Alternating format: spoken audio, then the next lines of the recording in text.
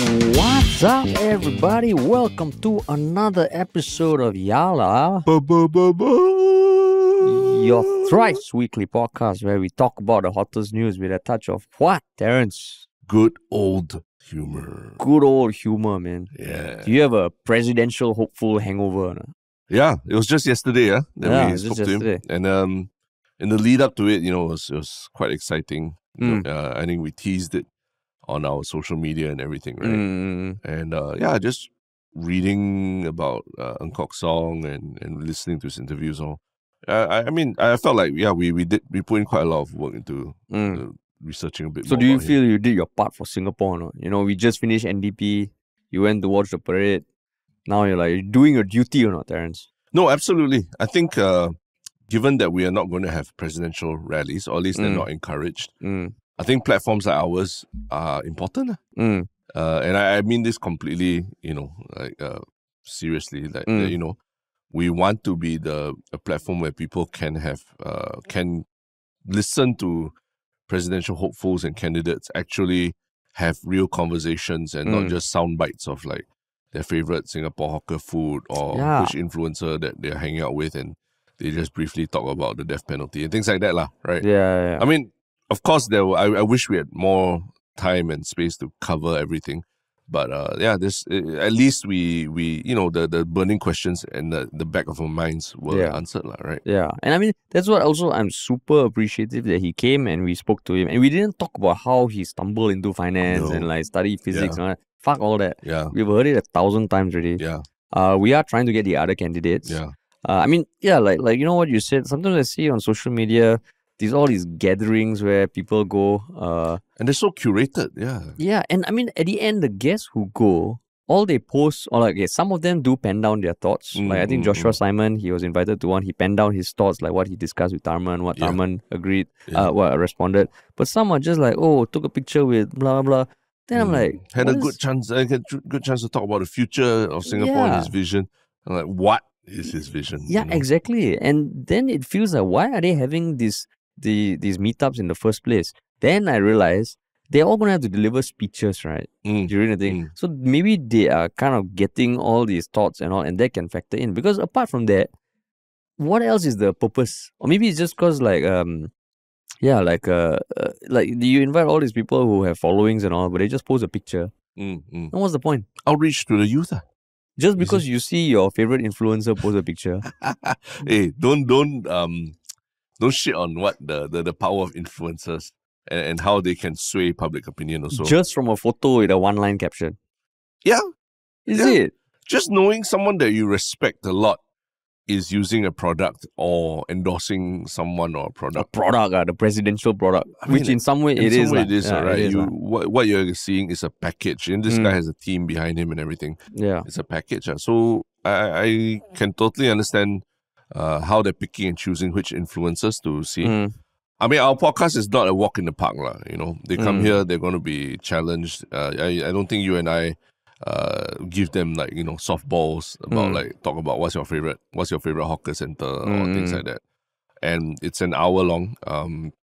You sit down, cameras on you, we don't edit and things like that. And we generally don't give a pre-approved list of questions or curated a list of questions before. So you have to think on your feet. And I know probably for some people, they're not comfortable doing it. Okay, fine.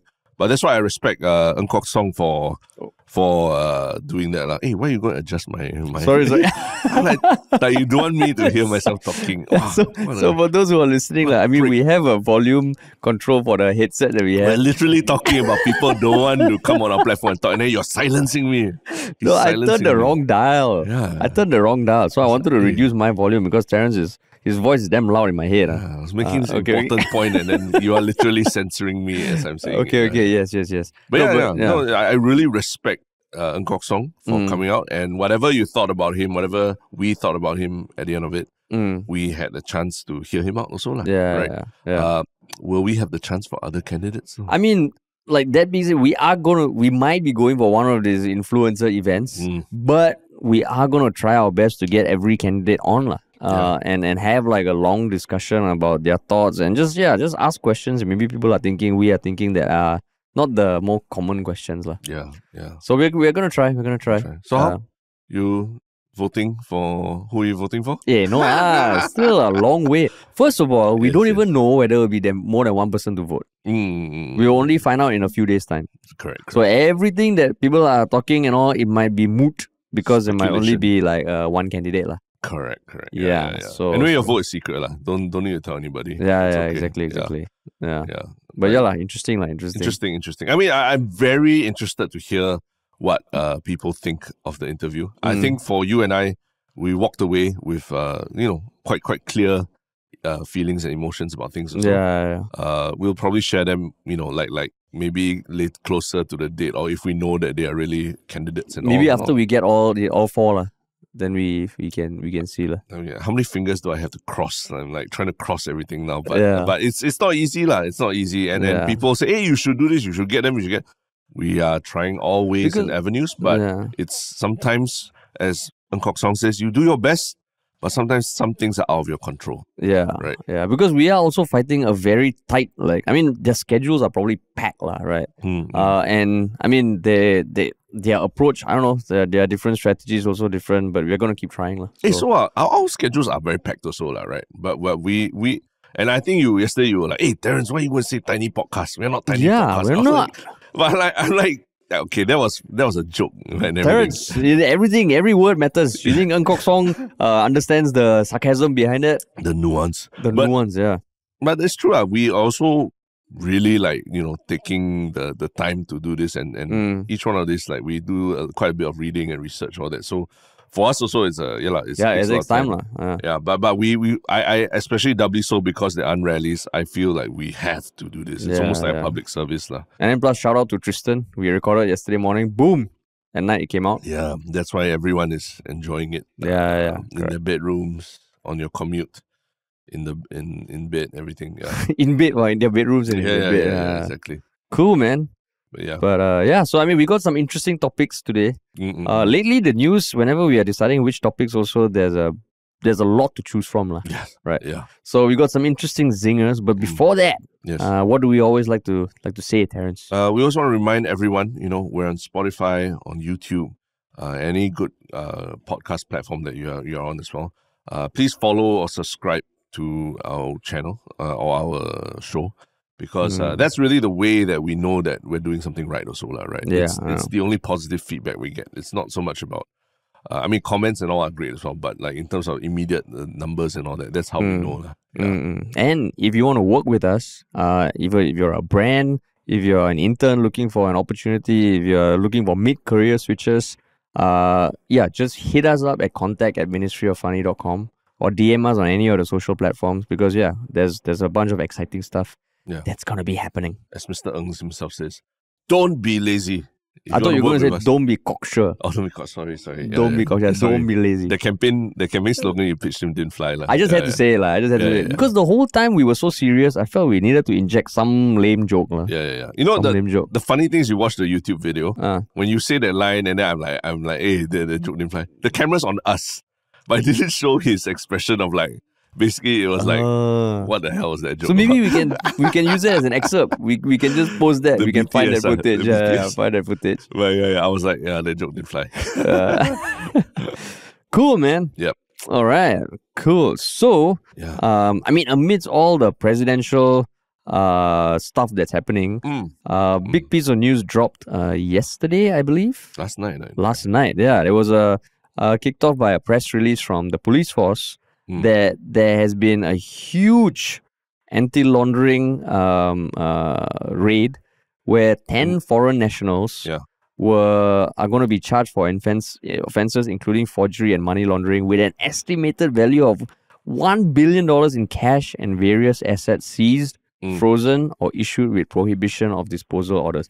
Basically, they did a raid across a bunch of properties in Singapore, caught a bunch of people and found a bunch of money and froze a bunch of shit. A bunch of, more than just money, a lot of things. Yeah. It is. It's crazy lah. And I mean, on one hand, you read it, it was literally on 15th August, more than 400 officers from the Commercial Affairs Department, the Criminal Investigations Department, Special Operations Command, and the Police Intelligence Department conducted simultaneous raids at multiple locations, including GCBs and condos. In prime areas. Yeah, how fucking exciting is that, man? And there was even like a chase, right? Like someone was we won't call it a chase, lah. I mean, he jumped out of the second floor of his GCB, landed in the first floor and got injured, and then was hiding in the drain, and then they arrested him. That's like the chase in Singapore, like. You know, US got like helicopter, people running or driving off in a pickup. This one jumped from second story of a GCB. GCB, second all floor. those high ceilings. No wonder he had to be taken to the hospital. He regrets the high ceilings. Yeah, that's right. That's right. So, I mean, I was surprised the detail to which the police force issued their press release and their post on Facebook. Yeah. Basically, they gave like 1 paragraph summaries of all 10 individuals. And I think there are 12 assisting with investigations and 8 more wanted by the police. Yeah. And they also included like 21 pictures of all the shit that was seized. 22 pictures. There's like pictures of money in safes, like buttloads of cash. Like we're talking like drug mule cash, money. Yeah. $100 notes that I rarely see, anyway. Yeah. And just wrapped in plastic or put in like, safes. Then jewelry, watches, gadgets, handbags, wine. Brick bears. Bear bricks. Or bear bricks. Yeah. Which is those artsy bears that you will see in the houses of like rich people and all. And I'm sure everyone, because there's some I've seen, even where the closest landed properties to where I live, they have it in their balcony and all. So I can imagine after this comes out, right? Like, fuck it, we put it back in. Put it back in. Cars, insane cars. And yeah, it just feels like, oh, okay. But then, like when you saw this, because it is fresh off the press, we're recording this on Thursday. What were some thoughts that came to mind? No, the most immediate thing I think is if you haven't already, please look at the Singapore Police Force post and look at the pictures for yourself. Yeah. Because the number, I tell you a number, 1 billion assets person. It's just like, okay, fine, 1 billion, whatever. But when you look at the pictures, this is like, wow, like 10 people or however many people they caught. All this cash, all these like bottles of liquor, all these expensive cars and the GCBs and everything, and photos of the, all the watches and Chanel jewelry and everything. You just can't imagine this being spread across only 10 people, right? And they don't even show the houses. Yeah, they don't. For fear of doxing or whatnot, which is fair. Yeah. But they don't show the houses. You look at just their possessions in the house, it's fucking crazy. Yeah. And maybe because we are literally... we were literally talking about, I think yesterday there was a very big drop of videos about Singapore's reserves. And so numbers of like in the billions and all that come up, Then suddenly you're like, oh, wow, there's this group of 10 people who literally like are hoarding like $1 billion, themselves in Singapore. And you wonder like, wow, how many this is only the surface. Like you said, 10 have been arrested. I think 12 assisting investigations, which we know could mean more than just sitting down and having coffee. It could mean more than that, as evidenced by what's happening in the Iswaran case. This might only be the start.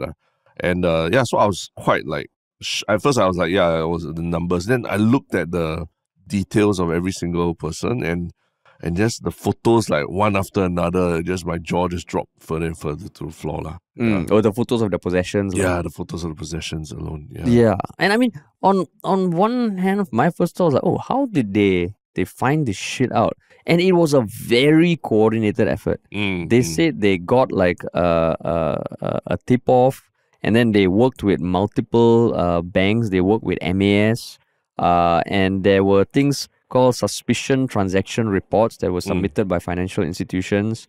And they didn't say how long it took, but basically, just from what I understand is that there were all these suspicious transactions happening. Yeah. They tied it to some accounts overseas, and there was a bunch of sharing of info across financial institutions, the MAS, the police, and they pinpointed these people. Yeah. Which is insane because they are not Singaporean. And I think the police was very very careful to clear they're not PRs or Singaporean. Their nationalities span from PRCs to Cambodian to Ni Vanuatu, which I didn't even know that existed. yeah, but you know Vanuatu, right? I don't. Oh, you never heard of Vanuatu? I never heard of it. Yeah. Oh, yeah. So it's one of those today I learned kind of moments.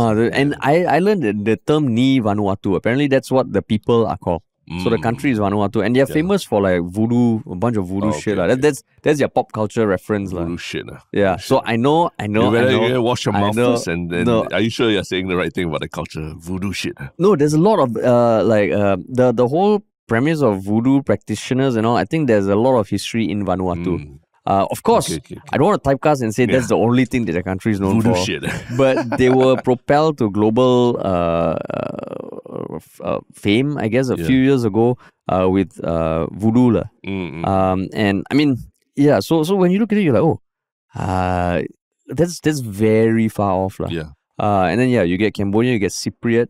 Yeah. And then you look, oh shit. No, and they each, some of them have they're holding multiple passports. Yeah, as well. correct. Right. Yeah, correct. Multiple passports, and I mean, there's, of course, when you look at it, there's quite a few of them. I'm looking at the Cambodian national was also found in possession of a foreign passport believed to be issued by PRC, which is People's Republic of China.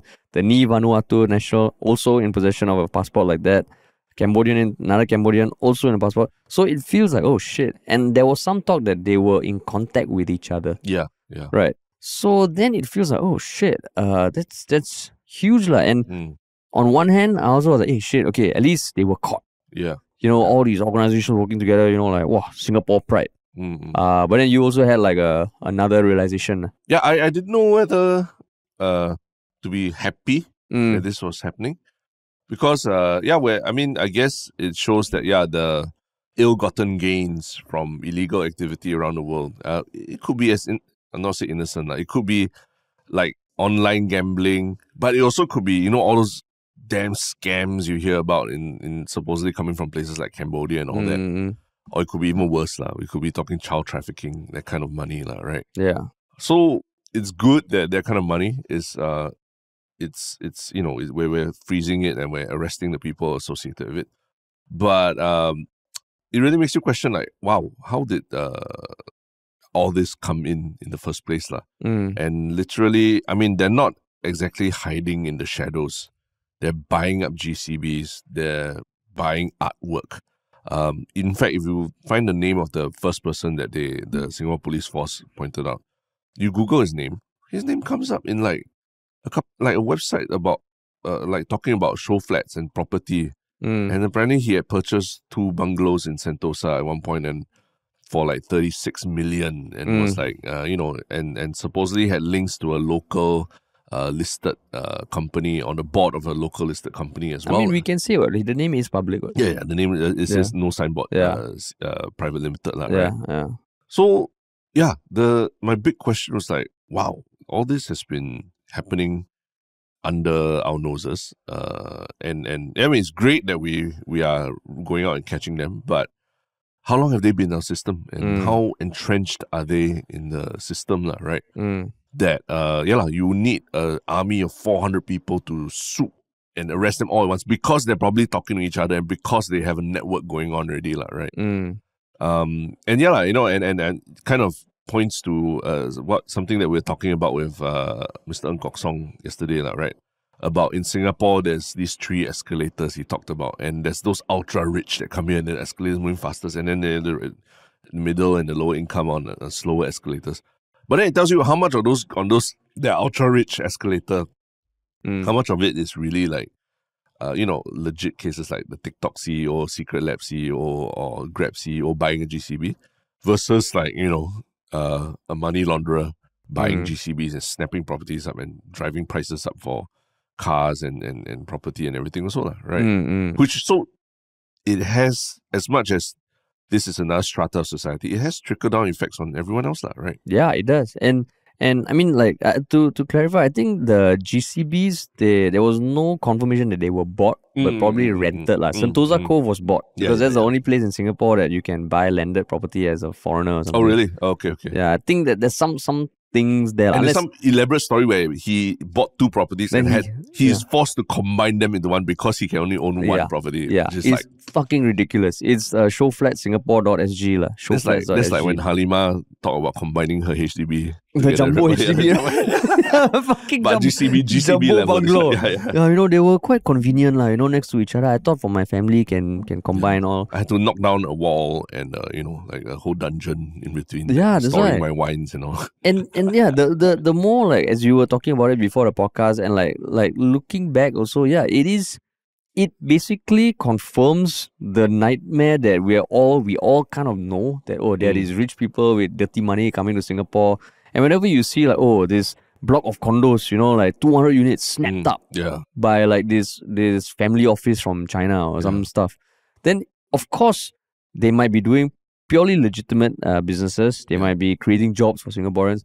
But at the back of everyone's mind, I'm sure there's a bit like, oh fuck, are they just hiding their money in Singapore? Yeah. You have heard Singapore be referred to as the Switzerland of Asia, where there's a lot of dirty money, but it's almost no questions asked. You follow our rules, we won't ask questions.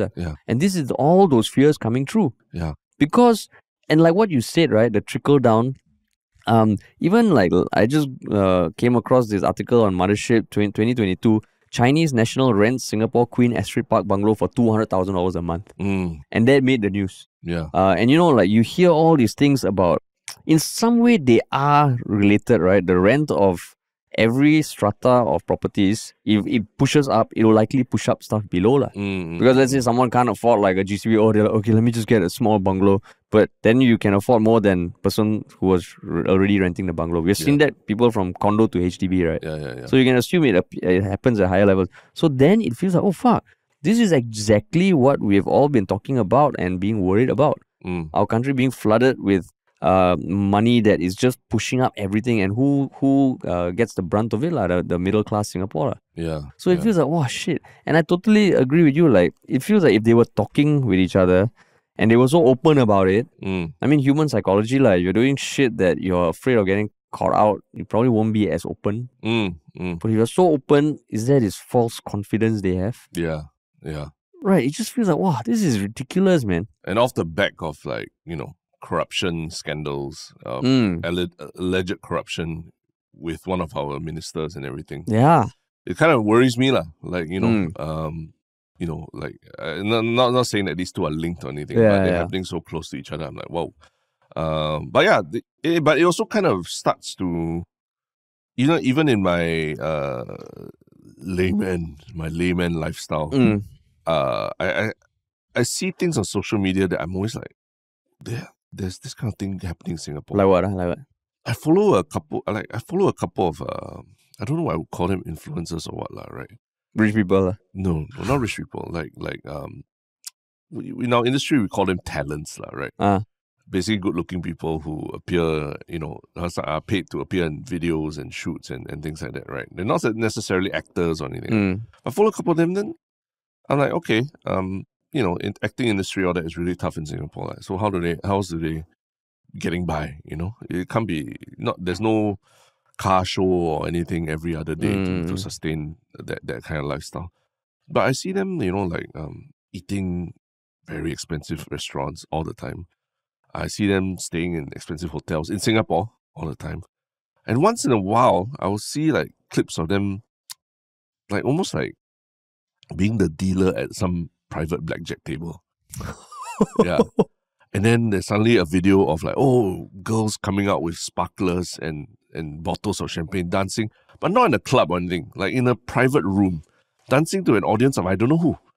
All I see is the entertainment, the performance. I see the chips on the table. I see a lot, and it's a very nice. We're not talking about like somebody's house and then like they just set up a table. I'm talking about like a room that is like made up for like that kind of thing. Of course, it could be within the casino, and I mean I've never been in the VIP parts of the casino, but suddenly I'm like, there's that level, that tier of lifestyle that some people are living, and they're just flaunting the heck out of it, and they don't seem like they don't care that that people are seeing them and getting caught and all that. But maybe that's how these people are spending a lot of their time here, and it just, I mean, maybe I'm just looking too much into it, but I always wonder, like, in Singapore society, like, can you really do all this kind of thing and and not have people question you or and all that, right? But in some way, we have also leveraged that belief in the past. Like our MOF videos, right? Yes. You know, there were so many things we did that were ridiculous on the street. Yeah. But in some way, I did feel that, okay, because everyone is generally like rule abiding and all, if we do this, they would just assume we got permit lah. Correct. Yeah. Yeah, that it's fine, you know. And not to say like we broke permits and all. I mean, we're very careful about if the place needs a permit, we will get a permit. But if the place is under like common property, we just film there lah. But it was almost like, because Singapore generally we're brought up to be quite trusting. I think you don't have this inbuilt skepticism when you see wealth lah. But now I think there's more of that lah. Yeah. Then you realize that, hey, is it basically like those chips on the casino table? It's basically ill-gotten money lah. Yeah. Right? And then sometimes when you see like these people come out of like these fucking huge bungalows or cars, and you're like, oh, you look really young. Yeah. What does he do? What do you do? Now I would have like more like wait. Second thoughts already, right? Yeah. Whereas previously, maybe when I was younger, I was like, oh, you know, he must have worked hard and all. Then I realized as you get older, like, oh, okay, you can work hard, but there's also other factors that make you rich lah. But then now, it makes you think, oh, it's almost like there's something is shady until proven innocent. Yeah. And because of cases like this, like you look at it, like what Terrence said, you go look at the pictures and you look like, oh shit. Especially in the middle of the general conversation about how, you know, things are getting harder, things are getting more expensive. Yeah. All the prices are going up. There's a looming economy crisis that hasn't come yet. You see this, you're like, oh shit. Yeah. So, that's I mean, crazy. Yeah, my thing is like, I have nothing wrong with rich people, you know, playing the casino or whatever. Maybe it's a hobby or they enjoy it and you know, they like taking risks or that.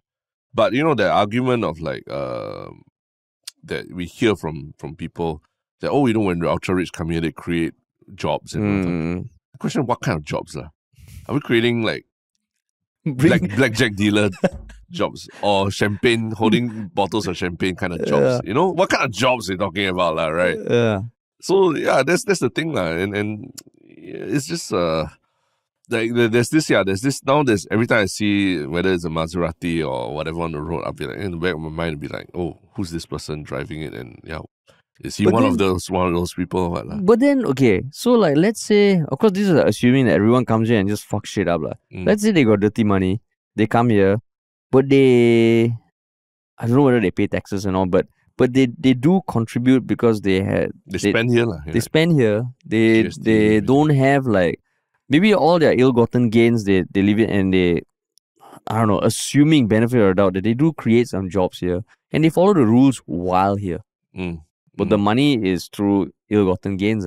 No, but cannot. I mean, that's the whole point of like, I mean, our financial system and you know your client kind of things. And I think everyone, that's why I think the 1MDB and Jolo, the whole case was so interesting because it wasn't about a guy scamming a company or what. He was basically, I mean, it was scamming the whole financial system, like, you know, and using like the tricks of the trade to really just smoke his way through and do really illegal things, like, right? So yeah, I mean, the whole trust in the system just falls apart, and the whole trust in your financial or banking system falls apart when there are bad eggs like this, lah. Now we know, like, everything we talk about rich people coming here, they end up is they're crooks also, you know? And is that what we want in our society? Is that the kind of people that we want in society who are hiring our daughters to hold champagne bottles and dance? And now I sound like a boomer. This is what I'm like, but my point is that is that the kind of society that we want to aspire towards, right? And then you can say, oh, but Vegas, blah blah blah. But yeah, that's Vegas, you know. But Singapore, we're still crafting our identity. We're not even.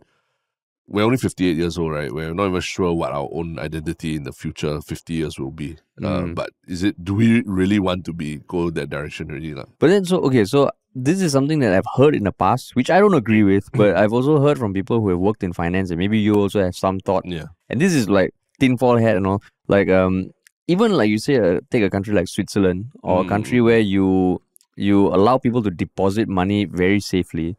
If that money can be utilized by the local banks to, invest, get returns, and build more for Singapore. I've heard anecdotally that happens a lot. And it's just we don't know about it. We laymen, we just walk around with our eyes closed. But it's almost like once you lift the lid, nobody will be happy with what goes on under the lid. So just keep the lid closed. Everybody goes about their life. And I remember hearing that from someone who was working in finance at the time, a long time ago. And it stuck with me because it feels like, oh, it's almost like the world is not as kumbaya as everyone thinks, the older you grow up. Yeah. And maybe, is that the way the world works, Terence? Yeah. To that, I mean, you're correct lah. I think it's probably naive to think that everyone earns their keep lah, right? Like I work $1 worth of work and earn $1. That's naive. But at the same time, human psychology is that when you see your neighbor having more than you, inevitably it makes you feel something lah, right? And usually it's not a positive feeling. And Singapore is such a small, cramped place. When we see instances of very, very, very ultra rich people just down the road from where you stay in a more humble place and all that, it creates a sense of inequality that is not about your income or what already lah. It's just about this sense of unfairness, or even it can even create a sense of helplessness amongst people lah. And that's what I think we need to guard against. So I'm not I think I've said before, I'm not against people earning money and everything. But then when that money is used to, it's just about flaunting the wealth, and it's used to, really differentiate between the rich and the poor. I have this and you don't have it because you don't have money. I have access to a lot of things because I'm rich. It just creates this sense of inequality in society, and I don't think that's good for any society or any group in the long term, because it will cause tension and everything might collapse because of that. Yeah. I mean, I totally agree with that. And I think we have spoken about it before. So for a while, all the mainstream media were just waxing lyrical about this new person who got their GCB. Just buy GCB. And it almost felt like, wow, GCB is the epitome of you made it in Singapore. Yeah. And I think maybe 3-4 years ago, I even heard someone on TV or news, I don't remember who, but it was 10% of people live in landed, or 5%, and those are for the people who made it. Yeah. Then when you hear that all your life, and there's almost like this ladder you're climbing up, right? But then the people at the top, you get examples like this. I totally agree that it just feels like you're being cheated. And that is very, very dangerous. Because now you see this, you're like, okay, on one hand, good that all these institutions are working together and all, but holy shit, man, how long has it been going for? Yeah.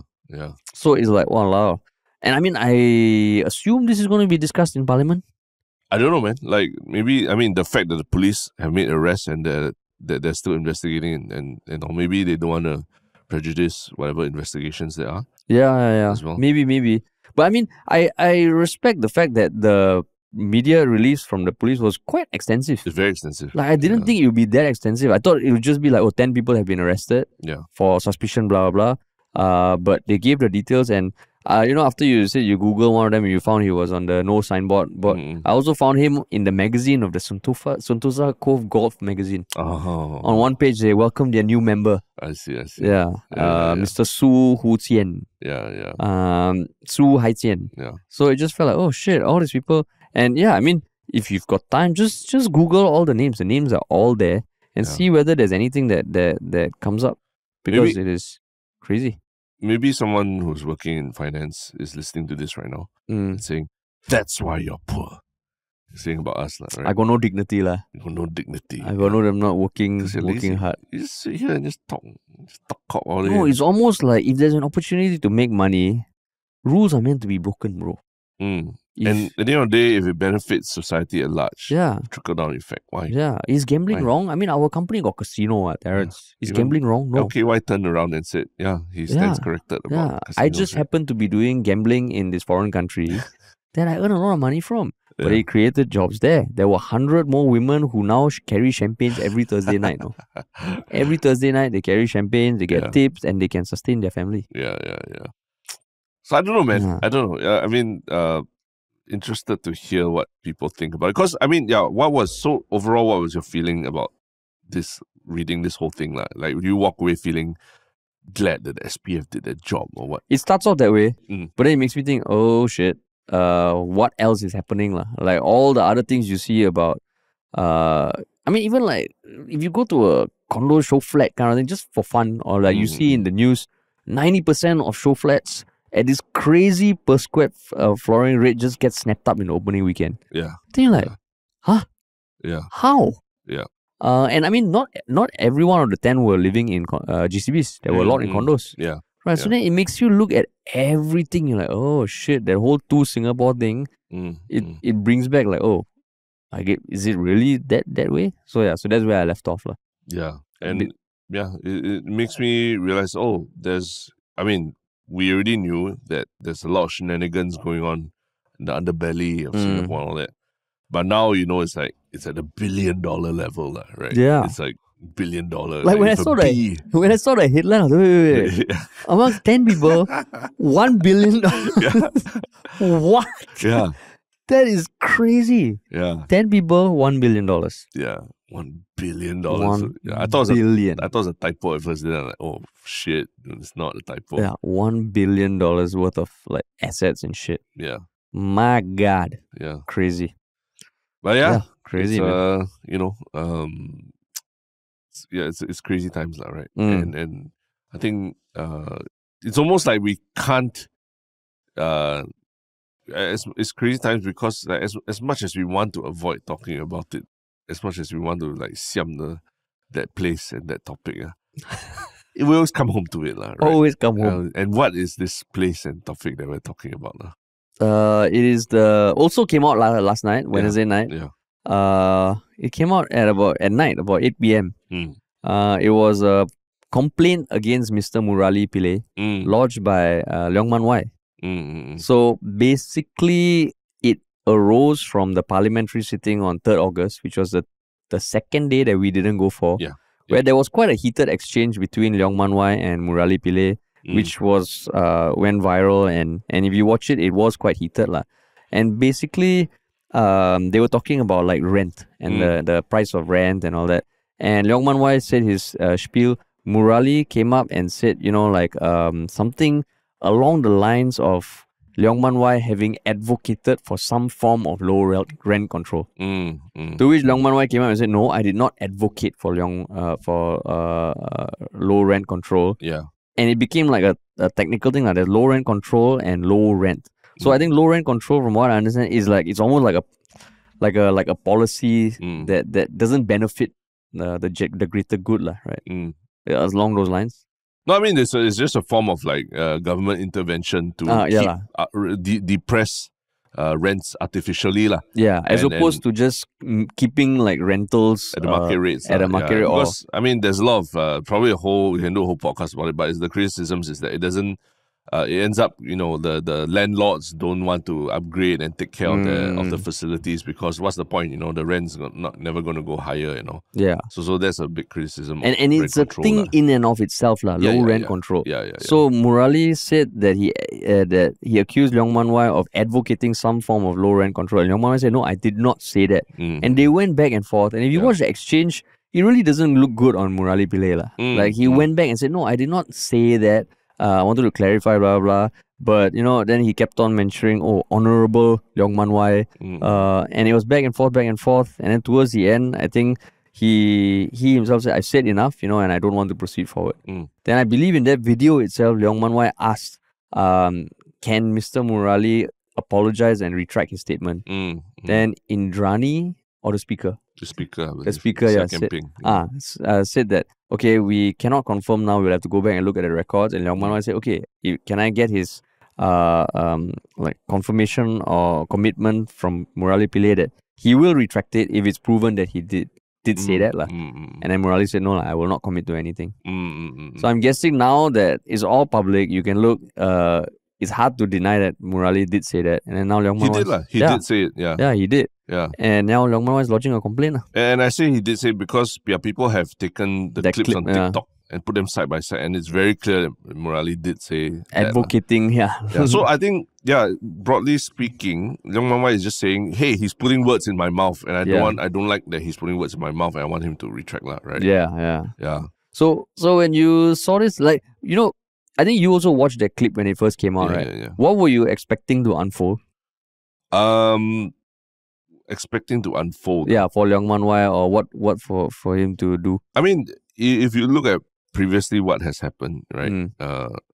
There could have been maybe an apology on Facebook or something like that someone puts out there, and then the opposition party member just accepts the apology, and then everyone they call an apology, very much like how Jamus Lim accepted Tan Chuan Jin's apology after the fucking populist comment, right? And it looks like it's just going to be swept under the carpet, but I think this is interesting because it's off the back of the last parliamentary session where Leong Mun Wai very specifically, he jumped on basically the fact that Tan Chuan Jin had all these things going on, right? And he asked Indrani Raja why there was no formal apology for him after Foreign Minister Vivian Balakrishnan had said, "Oh, what school did he come from? Must be lousy school." And that was also captured on the hot mic, right? Yeah. So, and then to that, Indrani replied that, "Oh, there was actually, if you wanted an apology, you needed to file a complaint."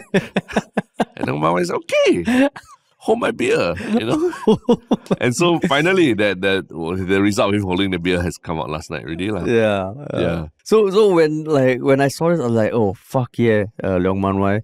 Because exactly, we were there when Indrani said, right, Leong Mun Wai, if the member wanted an apology, he should have asked. Yeah. And you could see his face, okay, you say, because he's had his fair share of run-ins, right? You know, the Shiok Comment. So this one, when he filed it, I'm like, okay, that's great. You are taking it to them after they literally told you what to do. Yeah. So right. I was damn happy he filed this, because this is almost it's not even like grey. It's so black and white. Murali did say that. But do you think it's very petty that he's asking for an apology and a retractment statement when literally, I mean, this is Parliament, right? Where it's two political parties opposing and sort of in battle, and we talked about it being almost like a gladiator arena where you perform, right? And then now he's like, oh, I don't like what he said, and I'm asking for apology.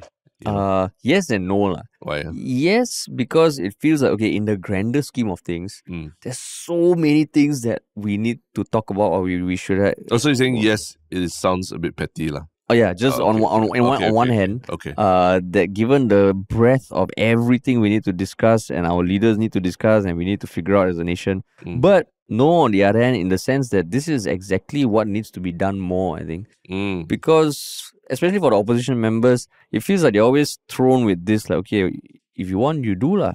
If you want to accuse us of this, you bring this and blah blah, and then it feels like, okay, this is taking it to them and doing exactly what the process is supposed to be. So I think it is more important than petty for you. Yeah, I mean, think about it. We're in the age of POFMA right now. Every weekend, new POFMA saying that, oh, this is fake news, this was it. And I think, if anything, this is a very clear-cut case that someone said that the other person said something that they did not say, Yeah. So, you can't throw a POFMA because they got parliamentary privilege and all, but then apology, and apology is in order. Retractment. Yeah. So, it's, if we're in that spirit of calling out fake news and all that, then I think whatever quarters it is, whether it's Parliament or the public or online or what, then it should just be applied equally and to the fullest measure of whatever the rules are in that space. And in this space, it is him requesting that through the Speaker of Parliament for an apology. And I mean, now it almost feels like part of the MP's job scope is like every week must look, okay, what do I need to POFMA? Because even Shanmugam 2 days ago, he issued like two clarifications that he's going to file a complaint against. One was the supposed post by his ex-wife that was... Was that POFMA? Is it POFMA? No, it's not POFMA. It's like basically saying it's fake and he's going to file a police report. So in the vein of making a statement that something is not true. And I mean, going back to what I said, in fact, I wouldn't even say it's petty in this context, because as a politician, as a public figure, people are going to hold you to your words. If Murali is saying that Leong Mun Wai said this and this and this, that can stay for a long fucking time online, man. Yeah. And it can shape people's perceptions of you. And they'll keep, and people, other MPs or what, can build on what was claimed that you said, right? Yeah. You can build it in the future speech, and then having to backtrack and go and like, I never said that, like 2 months, 3 months, 6 months down the road. Exactly. That's way too much trouble. The best is just nip in the butt if it's a problem now. Yeah. What's not good are comments on Leong Mun Wai's post, like saying in response to Murali is he shouldn't flip prata, but do the right thing, retract and apologize. Do you need the prata reference? Why? What's wrong with the prata reference? I mean, it just feels like... That's what Singaporeans we all say. We say if you flip-flop, you're roti prata. Why? Oh, is it? Yeah. Then choose some other analogy lah. Wow, you're making this... Are you... No, I'm not going to say it, but are you making it about that issue? I might be. Looking through the lens. Those lenses. I got the lens. Okay, the racial lens. Let me take off my lens. Okay, it's fine. That never even crossed my mind. Yeah, because... It never crossed my mind. Because of my... I never say. Yeah. Oh, but solid lah, Leong Mun Wai. And he has the full text of his complaint also. Like he has a longer blog post talking about it also. Yeah. So, it was in response to a bill that he was pushing for. That Murali said he's advocating for low rent control. Well, but this new Speaker of Parliament, Shiok Comment, first month in already, straight away. Wow. Yeah, first month. He's like, line of fire. I'm sure he knew what was coming also lah. He knew lah. And I think, given all the scandals that have happened in Parliament recently, it's a different age where his role will be much more closely scrutinized than any previous Speaker of Parliament, right? Yeah. And also because it's only in the past 5 years that Parliament is live streamed. Last time if you were a speaker but Parliament not live stream, it still feels like you don't have the public scrutiny to worry about lah. Yeah. But this one is like wow. You think Shiok Comment has like he needs to build up the muscle memory of switching off the hot mic everywhere he goes now? So he always everywhere he goes, you just talk to him, he's always reaching for something to make sure. I'm pretty sure that there's something they're putting in the mics of Parliament for motion detection or something. AI. You think about your iPhone, you lift it up to your face, it comes on, right? Yeah. So hot mic, maybe if there's nothing blocking a sensor or something, it just turns off lah. So you need to stand. It's like, you wash your hands at the bathroom. Correct. You put your hand there at the sensor. So same thing with hot mic. Why must make them press? But then of course, this is the same place that also still uses 3 times 20 cent coin lockers. That's true. That's true. So you're asking them to install motion sensor for hot mic. I'm like, that is true. Maybe there are other priorities to fix here. That is true. Probably in 2028 lah. Then maybe they can find something better for a hot mic. Because it feels like a problem that has been existing for a long ass time in parliaments across the world. Yeah. But no one has disrupted the space. Yeah. And the funny thing about Parliament, the rostrum that they always speak from, apparently, you can raise it and lower it. Then some MPs have this habit of they use it, after they finish it, then they have to lower it for whoever the next person is. Then it's they say something already, drop the mic, then they... It's always very anti-climax when you see it, right? That's something that you also don't see on TV, but it's fucking hilarious. Because I remember when Pritam was having that 3-way debate, I think Shanmugam uses it a lot. So you see him count them pace, but same thing he comes up, then he puts his iPad and talk. Wow, it's hilarious, man. That's true. That's true. Yeah, so, only you can see in public. Yeah, so the tech within Parliament, I think a lot of places where it can still... But you mean what, something faster? No lah, that's really high tech what? Or auto lah, based on the person's height, then someone... a controller or what. But then they cannot start talking with that servo sound still coming up. What? That's true. Yeah, can you imagine as Shanmugam is laying down the smackdown or Pritam laying down and maybe it builds anticipation also lah, right? When someone coming out the talk, then you expect them to hear the talk, then it's a power play lah. It's a power play. Oh yeah, they say don't immediately come out with your emotions. Or maybe they mask the sound with a drum roll or something like. When you pee in those Japanese toilets, they play flush music. Right? This one is build attention. Oh man, but yeah. Interesting next month gonna be. Yeah, interesting. Yeah, but cool. Yes. Shall we jump to the one Shiok comment? Yes. One Shiok comment. What's your one Shiok comment? Yes. I think my one Shiok comment at this point. So not wait let me see. I think generally I'm very heartened by the comments on YouTube also. Because on our podcast, on our Reddit, the comments for yesterday's episode with Ng Kok Song, I think still gathering steam. But on YouTube, quite a few people have commented already and just shared quite honest thoughts lah. Yeah. Like one of them pointed out that about that part when Ng Kok Song said, "For your own personal dignity, do something. Don't be lazy." That they were impressed, but when it reached this part, it felt like the same corporate rhetoric lah. Yeah. And just challenging that lah. I like that the thought by verse lines. Just shared that opinion. Okay, like yes, if you want to max out your work and make that your life, that's fine. But don't shit on people who want to just maybe be less ambitious or do nothing as intense lah. Which I also did feel when Ng Kok Song said that. So I just thought, okay, it's nice that it's not just comments like, oh, we love you or like we hate you, but just sharing your thoughts that go against like certain things that were said on the podcast lah. And balanced lah. Some of them said they everything else about the interview they liked. Maybe there was that one comment that they didn't like so much, right? Someone did say, "This is the worst podcast in this channel. Please do not do it again, or it'll be very sad for me to answer." Yeah. That's the thing, like YouTube, like the subbing is like they weaponize people weaponize the subbing sometimes. I know we say it's important, yes. But sometimes it's like if our content really riles you up all that. Sometimes it's also for your mental health it's also don't. It might just be a bot or something. It could be. Yeah. But what about you? My one true comment is actually a question for you from Hopeful Pickle 5, who was reacting to something you said in the previous podcast about I think we were talking about do Singaporeans support local football, right? The comment was like, "Oh, Harish, how come you didn't enjoy Ajuma? Genuinely curious." Oh, okay. So I want to leave the floor open for you to sort of answer the question, because I think you touched on it, but you didn't explain why. So, I mean, Ajuma was a movie that I thought had so much potential, because it was a collaboration between Singapore and Korea. So part of it was filmed in Singapore, part of it was filmed in Korea.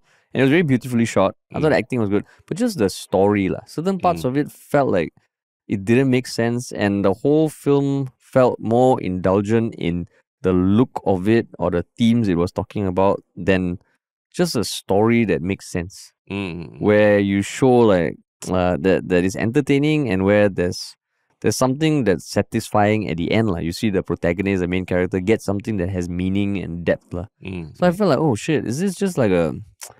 I was disappointed because I thought it had so much potential. The people behind it were very talented, the actors, but it just felt short of the story. Yeah, and I felt like it could have been a shorter movie. It was just so long. Yeah. So yeah, that I hope that shed some light. Maybe it's for them also to share what they liked about it, because it sounds like they liked it. Yeah. Actually, that's probably even the reason why I'm bringing up this one Shiok Comment. I want to hear why people liked it that much, right? Because you and I, we are, dead inside. We're cynics. And, that's right.